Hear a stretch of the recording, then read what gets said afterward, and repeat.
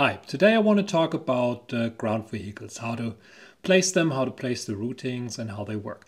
A lot of you or all of you know the basics already. I just want to highlight the most common mistakes we see. And for this I picked Egelsbach again.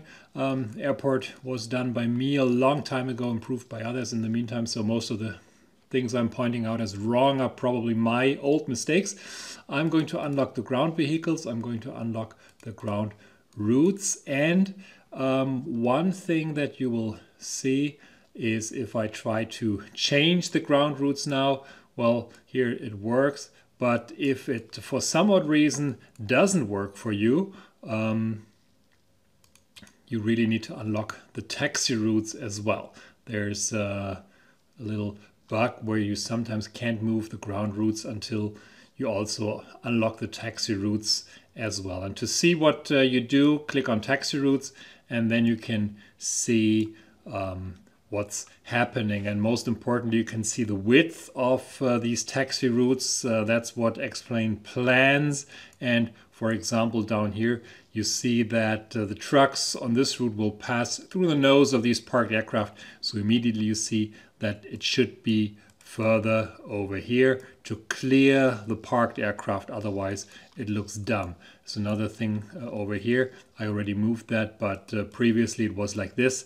And it's, even though it looks like the route for the ground trucks is on the pavement, it actually, you know, the ones that pass this way will work, or they will stay on the pavement, but these ones over here won't. And if you say, hey, I want them to stay, you know, beyond this white line, you can really see that it doesn't really work, because otherwise, you know, the ones that go the opposite direction will be on the grass, and they don't take up all of the space, but you need to often shoehorn ground routes in between, and you will, you know, compromise to make it look nice. Same thing over here. You see, okay, the airplanes will, you know, take up all the space all the way over here where the yellow edge is, and the ground trucks will also go here. How can we deconflict them? Well, if you move the ground route over here, they will pass through these parked airplanes. That's just no go. And in the real world, they will cooperate, and you know, the ground truck driver will look and see there's a plane coming down here, so it won't you know, run into the plane. The ground trucks and X-plane unfortunately are not very smart. They don't know about objects, they don't know about parked airplanes, and they will often clip through stuff. We have to wait until Lamina improves that logic. Do not code around that. Do not try to, you know, make intricate paths so that they pass around all these airplanes. They need to learn by themselves, so to say. What you can do is you can utilize these white helper lines that X-plane draws. And you can see, for example, if you just make it like this, then you know, the ground truck will stop here, and then it will start beelining over here to his initial point from where it approaches the aircraft, and you can help it by, you know, drawing the line over here, and now it has a good path to follow over here, and that's what you should do. To, you know, the same thing over here. See, there's no path to this airplane. The ground trucks have to leave over here, and if there's a plane parked here, they would go right through that. So if you go like this, then now they have a path to go, and that's something that you need to consider. Now, of course, if planes are parked closely like this, there's just no good way for the trucks to go through them, and that's just what we have to accept for now. But use these helper lines. You have the yellow ones here for the planes as they go. They would go over here and then, you know, turn around and park. But you want to make sure in general that these white little helper lines that show you how the ground trucks will move eventually, that they don't pass through stuff. And one way to do that, for example, would be to go like this here, and then, you know, now you have good approach paths to all these parked planes. Now you see I just joined these two here. The question is, why are there even two segments? I think we do not need this one here. So delete it, pull this one up here. Back then, and of course, if you join two nodes, always see we have two nodes here. You need to merge them. Control Shift M. Now they're merged, and now the ground trucks can use them. There's just one node here. Back then what happened is you would have to have a node, and the ground trucks could only leave the routing at the node. And this is not the case anymore. So now what you want to do is you want to avoid making nodes like the devil avoids the holy water. So try to make straight, long segments. You know that the maximum length you can do a segment is 5 meters, otherwise WED will reject it or complain. So you know, it's tempting to, you know, follow the path with lots of nodes to make the trucks go smoothly along curves or so. Try to refrain from doing that. Even this one is doubtful. I would actually remove this one and just go like this. Control Shift M, and then if you have to, you know, move it a little over here. So, but you know, you get the drift. Make just one long segment wherever possible. Same thing here. See, we have many segments here. That's just not necessary. Delete this one. Draw this one out up here, and then you have less segments. The less segments you have, the better. You don't need to do that. And the same, of course, for the AI aircraft taxi routes. See, we have one segment here, one segment here. Totally not necessary. Just draw this one segment out all the way over here, and see what happens here. There's a line for this one.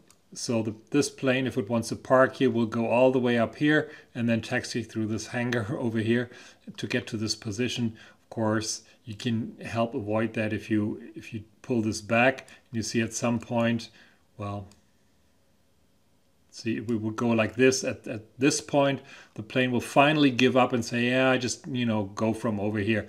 And of course, this makes it difficult for these airplanes. So use these helper lines. See, and you can now see that you really want to make another line for this airplane, you know, probably going from here to help it get to this spot. And this way you can spot inconsistencies and spot problems with your ground trucks and also with your airplanes. Try to avoid that, and of course test when you're done. Run your simulator, look at the ground trucks, look at the AI aircraft go, and catch them do stupid stuff, and try to avoid that. But as I said before, there's just some things that you can't avoid. Don't give in to the temptation to give them really micromanaging instructions where to go. Next thing is ground destinations. On this airport, they're placed correctly. There's one here I called it the fuel truck destination. You can see it's for all the fuel trucks, the jets, the liners, and the props.